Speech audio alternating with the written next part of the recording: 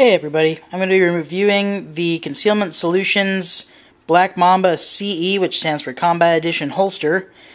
And what makes it a CE holster? Well, what happens is the cant is a little bit different, and you also get this extra material here removed, so when the gun's in there you can get a full combat grip. And the rest of it's the same as a regular Concealment Solutions holster. You still get a really strong American-made leather backing. You get a hand-molded, US-made Kydex. Everything that Jason at Concealment Solutions does is all pretty much handmade and from US materials.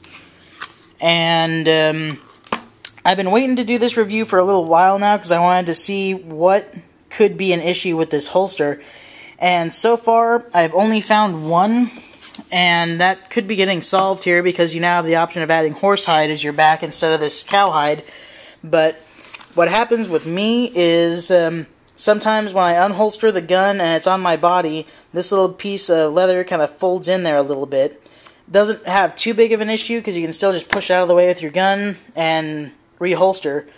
And this is a clear gun, no mag, and there's no round in the chamber. You can tell because there's a little thing right there that would be sticking up on this version of gun if it had a round in the chamber. And just to be sure, safety checked, and that wasn't a safe direction, by the way, for all you safety Nazis out there. And retention's really good, and you can also improve it. I'll post a video on how I was able to get my holster to where you can do this with it and have no issues. And it's really good. The clips on there are spring steel clips, so you don't have to worry about them breaking like on some other tuckable designed holsters that are well known out there. And it's also tuckable, like I said, so you can stick your shirt behind there and cover up all this, so all people see is your belt and these little black clips, which is good for me because I wear a black belt. And now this gun does have a full mag in it, and there's no round in the chamber though. It's been one continuous shot, so I'll just show you how well it kind of retains the gun with a full mag in there. No issues. And when you factor in having your body pressing against the back of this and your belt pressing against the front of the gun and the side of it there, it's not going to come out unless you're pulling it out.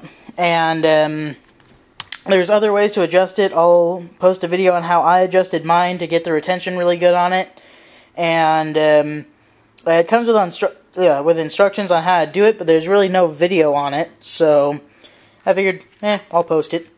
And I've had this for a few months now, so it's kind of formed to my body. And formed to the gun also. You can see little kind of indentations where the parts of the gun are sticking out there. And it'll take a while to get it all worked on, but once it's perfect, you're gonna know, and then it'll be really good for concealed carry. It's really comfortable. I can still carry this full-size Glock 22, and I can pretty much just do it in a t-shirt if I had to. I usually don't just have a t-shirt on, but if I did, I could get away with it, and it wouldn't be printing very bad. It would be a little bit, but I'm in Washington, and you can't get stopped if your gun's printing, and it's a pretty good setup. I like it. I also got a Python gun belt, which I'll post separately, and you'll be able to see a good review of that. So, upcoming videos, how to adjust your Black Mamba holster, and the Concealment Solutions Python gun belt. And if you guys aren't listening to the Gun Dudes, that's how I found out about this holster company. I was just going to get a other tuckable holster, but then I figured out that these were cheaper. Well, I guess they're about the same price-wise.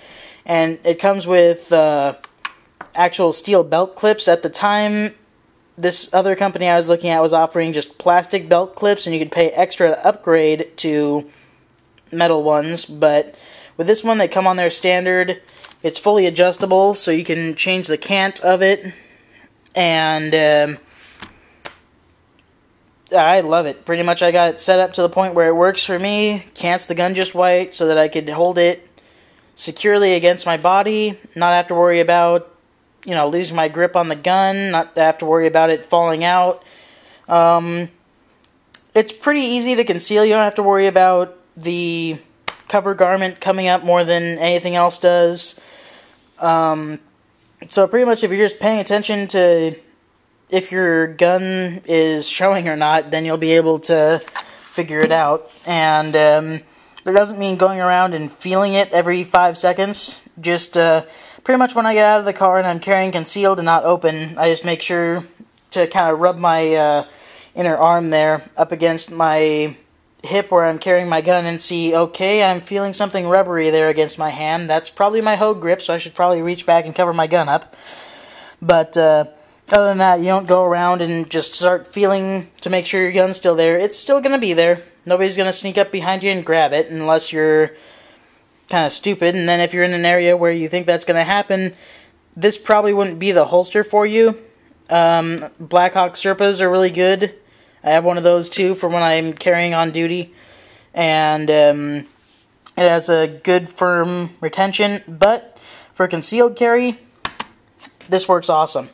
And you also don't have to worry about discomfort, the gun digging into you, the weight of the gun's distributed.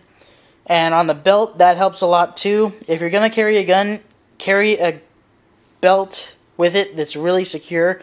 And Python gun belts are definitely secure. And if you listen to the gun dudes, then you'll know a special way to get deals on these holsters. And if you're not listening to the gun dudes, listen to an episode. It'll be worth figuring it out. And it'll save you some money. And they're funny anyway. I mean, for guys that work at UPS, they're pretty funny. Anyway, see ya.